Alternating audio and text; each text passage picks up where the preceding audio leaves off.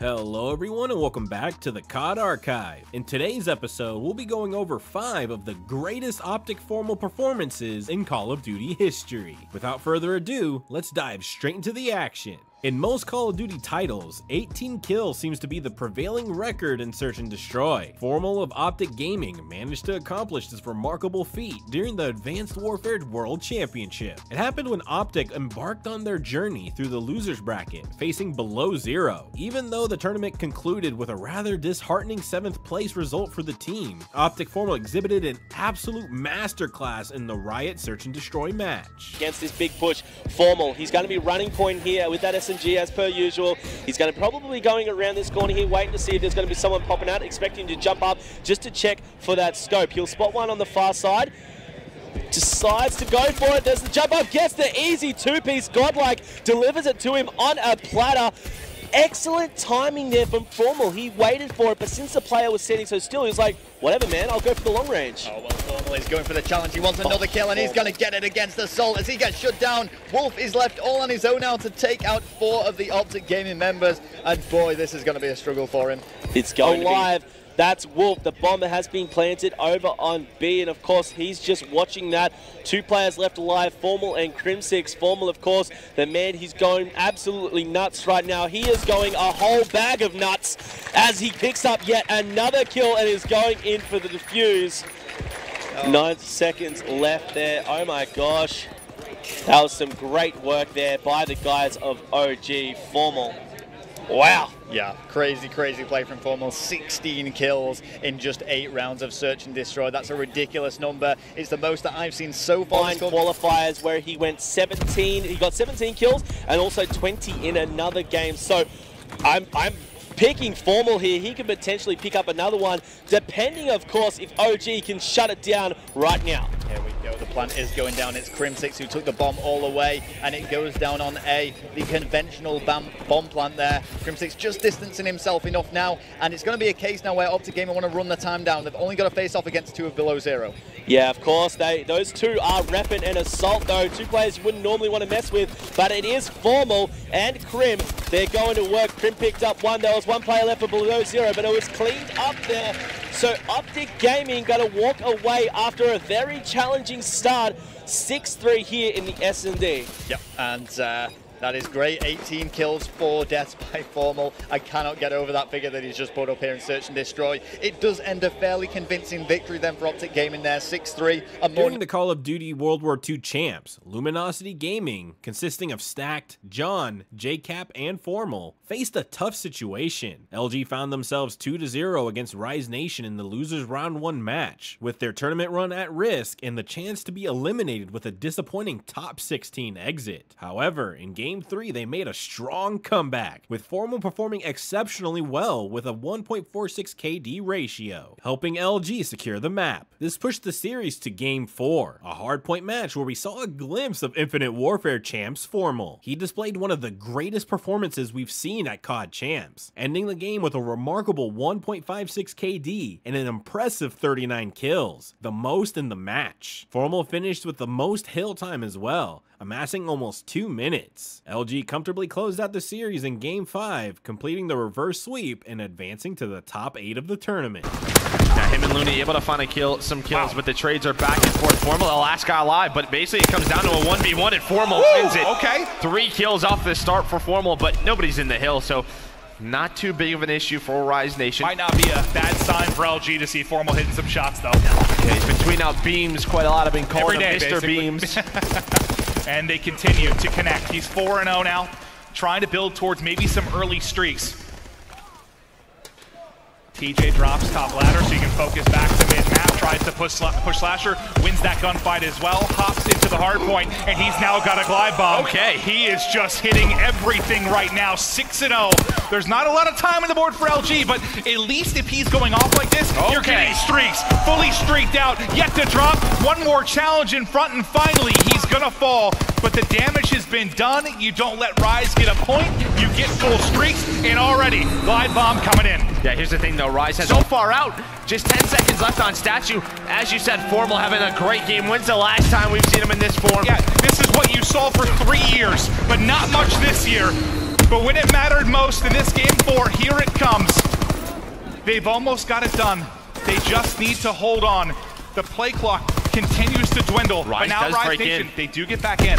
They've got to get this time and just make sure, basically they're in the hard point at every single moment. They're going to invest the artillery as well. But 2 kills come in. John caps 8 over the top, actually clears them out of the hard point for a moment. So another couple seconds come off that play clock. But Gunless gets 3 kills, but he doesn't expect Slack through the back. They just go through the useless building. He's able to find one. Can TJ get the second? 15 seconds on the clock. John just trying to play his life. He knows how much time is left, and he actually wins the gunfight. Back and forth, these teams go on Main Street. I don't know how you get this done if you're Rise. I don't know how you do it. They can do it. You know they can. There's so little time. You need to get this scrap. You can't even step off of it, really, because you don't want the play clock to go any further, and you need a perfect break into Doc's warehouse. It's got to be perfect. Can they do it? Now down just over 20 points. Here's your chance. Gunless gets the entry. They're inside. The play clock continues to dwindle. It's being contested. They have to get the final player in the corner, but it's JCap that's found 2. It's JCap that's holding on, but Slasher finds the pair. John gets the kill. Get out of the hill. Get out of there. Get out of there. And there it is. LG. Get it to a 5th map. What a game out of Formal. What did I tell you? I said it was going to come down to the ARs, and he stepped up big time. When is the last time we've seen him play like that? He knows he does not want to place top 16. Think about OpTic Formal breached the elusive 60-kill barrier at UMG DC. This occurred during Retreat Hardpoint in the group stage against Stunner Gaming, where Formal was looking to cement his status as the best assault rifle player in the world, and did exactly that with this performance on his way to the event victory. And I want to point out, Formal is 15-7 here, but this is a hill that he can't really shine in. This is a very close quarters kind of hill. He is 17-7 though, so he did get 2 kills inside the hard point. You see him on your screen right now. He is racking up more kills, 18-8, and we're only in about 3 minutes of the game here. He's on track to drop over 50 kills right now. But Temp, which is actually Jump, is 11-9 and 11, has more than double the amount of kills as the player in second place below him. He's going to be the main player to watch. He's such an amazing battle. You people argue, they say, oh, is it Glacier? Is it Formal? Is it the amount of battle players that we have in this game? And he is one of the best, if not the best player using that battle in the game that we have today. And he's definitely showing it right now, on track for over a 50 bomb. We saw this last night. Glacier almost had the opposition of a 60 bomb. And if you look at the score right now, he's at 25 kills, and we're only in 4 minutes of the game. He can nearly do what Clayster did last night. Let's see if he can top that. 3, and there's 4 down, as the Stunner boys will be respawning. Stuns coming out inside of the towels, as Formal and the boys try to hold this one down. This is the last hill on the first side of rotations, and this is a hill where you can grab so much time. Karma is going to be watching backstairs, going to spot one there, and thankfully they 31 to 25 as well. Formal 45 kills, make that 46 as he's able to take out one. I have no idea what Formal is play. I don't know. This battle is not what I've been using. I don't know if he has Obsidian Steed. Oh yeah. And we just didn't see it, but he has almost a 50 bomb, and we still have 2 minutes and 30 seconds remaining. Can he get 49? His teammates are there, as they're going to make them spawn back rock, and this is where OpTic can really get a lead going. There's going to be a couple of them inside the hill. Scummy going to find a nice one piece, but not able to get the second. Karma now going to relay back inside of the hill. While he isn't doing much in the slang category, he has been doing a lot in the objective work, along with Crim6. And just looking at the stat line, you just look at OpTic Gaming, you see 29, 23, and 21, and then a big old 50 bomb there for Formal. Yeah, Formal's taking out 53 kills for Mr. Matthew Piper. Yeah, as we'll be advancing on, getting ready to rotate center. Looking to be out of this one. Yeah, this is all but over. Honestly, the kills from Formal, he's at 56. He's tied with Clayster right now. It's only a matter of time before he beats that right here. We got to jump on board with him. OpTic Gaming already winning this map right here. It's mathematically impossible. Karma is inside the hill right now, trying to secure more kills for himself. 28 and 34, starting to heat up. He is on a 3 streak as well. Formal still at 56. He hasn't gotten that 57. He just did now. Can he find the 58 kill? Does pick it up now. 58 kills. Can he drop the 60? This is amazing play out of Formal. While this game is over, we're just on a Formal cam. This is what we have to do. Let's watch it for the rest of the game. OG has won this game. Can he drop the 60? He is 1 kill away. This is the most intense thing of the entire game so far. Oh my goodness, he almost gets the 60 bomb. This game is over, but still, such a great play out of Formal. You know he wants it. He doesn't want to get one kill away. He has to get the 60 bomb, as we will be entering in players, and they just swarm the hill. There it is. There's the opportunity to get it. Can he grab the 60 bomb? There's the 60 bomb. Almost 61. Formal absolutely dominating, as OpTic Gaming will take this first game of Retreat Hardpoint 221 to 157.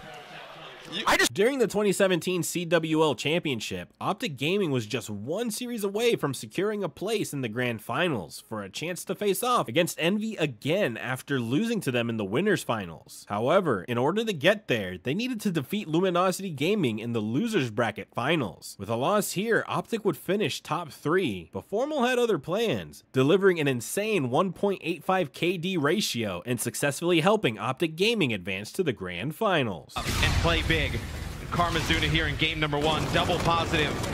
Shot looking better than ever. And how important do you think it is for him to be doing well just individually? Like the fact he's 20 and 11, does it make it a little bit easier to get hype? But as I say that, Formal 17 and 7 on a 6 streak. He's fully streaked out. But back to the question, I mean, Karma doing well, does that maybe make it a little bit easier to be positive, to communicate with the roster? Oh, without a doubt, and I think you needed a good game 1 after a very tough loss to Envy, a series where they probably did not expect to lose. You could not have come into this series and afford a game 1 loss. Well, it's Formal First blood. As he has really tried to will LG to a win here in game number 2. Well, that first blood basically goes away as Formal able to turn it into a 3 versus 3. Karma and company trying to work with Bomb. He gets tagged up a bit. He's going to be running right out. Look at the positioning of number 7. That's going to be Saints set up on the backside of Bridge. And he's going to pick him off. Nice positioning from Saints. Now Saints just needs to play his life here. He's going to have teammates looking over him on the bridge. So Crim knows he can't just blindly run out there and try and challenge Saints. Knows he needs to deal with these players on top bridge. Able to take out Classic. Now they know where they have Saints pinned. See how OpTic plays it. 2v2. 30 seconds. Formal knows he's got him in the corner. Has to back down and reload. So a lot of players hide in that bush. They don't know if Saints is hiding in the bush around the corner. And oh, right there. So 1v1 now we have between Formal and Octane. Here we go. Bomb planted. 2 of the best NV4s in the game. Octane's going high off the wall run. Doesn't shoot.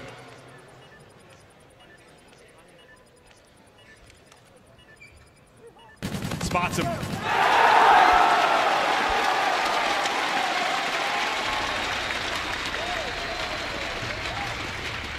A big 1v1 win there for Formal. Crim6, you know, he was playing spoiler as well as he was able to get in behind several members, but nice shots there from Formal. Fly in, okay, Barney red in hand. There he'll clean up everybody else.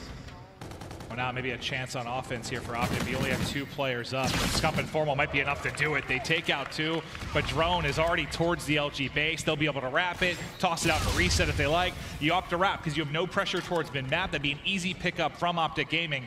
So they're going to take it all the way down towards Cherry Blossom. It's Formal trying to pick off the reinforcements in the back. As his teammates drop, he's going to know what's up. Nice shots there. Gonna challenge the next. My God, somebody's feeling confident right now. But the streak will end at 6. Formal now out to 21 and 14. Put in a 2-point score. Luminosity needs to go big here in the final 2 minutes, but OpTic now with drone control yet again. Formal just killed all 4, and then Karma killed him. Formal has played fantastic here in the uplink. An interception there for LG. So that was the dagger.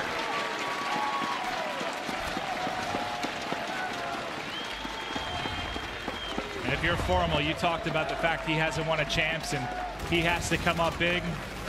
He's 35 and 19, and there's a dunk to seal it.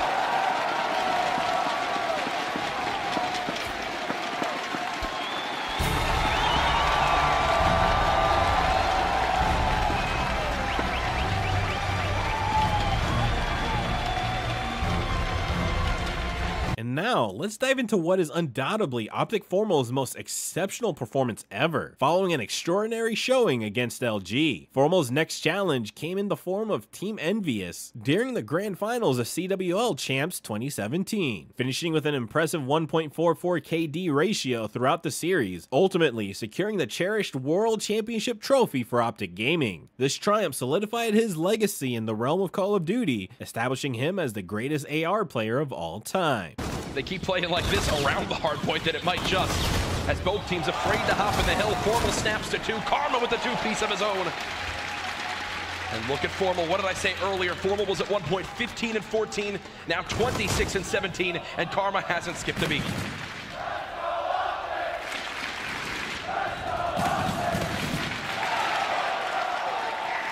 Formal continues to destroy a 6-3, 29-17, getting the better of his counterpart and Slasher. He's been a monster all weekend long, but there were questions, would he show up in the grand final? I think the answer is a resounding yes. 14-3 in his last 3 lives. Finally does die, but look at the score swing because of it. Let's go, man. Go to the yellow, go yellow, yellow. Cancel, app. It's on. Got it. Where? Nice. One's up glass. One's yellow, one's Top glass and yellow. One's going white. Absolute. Watch a white. One's definitely white. Throw it out, Ian. Throw it out. Come on, Cat. I got it. All tied up at 2-2. They know what's on the line. 8 seconds left till we get to the second half, but Krim wants the lead. Krim wrapping the edge is the dunk. There, it's through!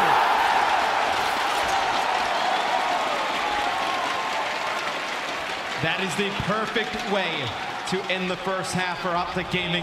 They had another opportunity to score. They tried pushing the drone forward. They tried to get a reset. EnVy was able to throw it off the map.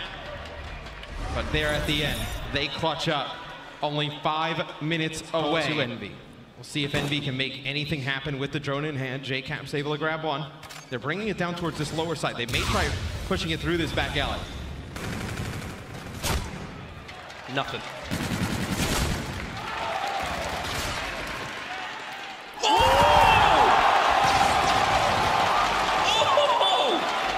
Formal doing it all for OpTic Gaming.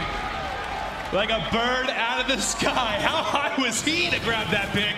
That was the highest that he's seen when jumping. It may have just been the POV we watched it from, but super jetpack.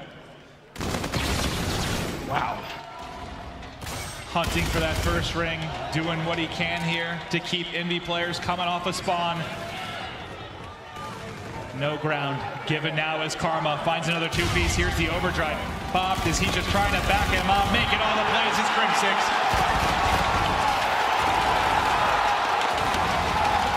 The curse has been broken. The dynasty has been cemented. They are the greatest roster in Call of Duty history. OpTic Gaming are officially the Call of Duty World League champions.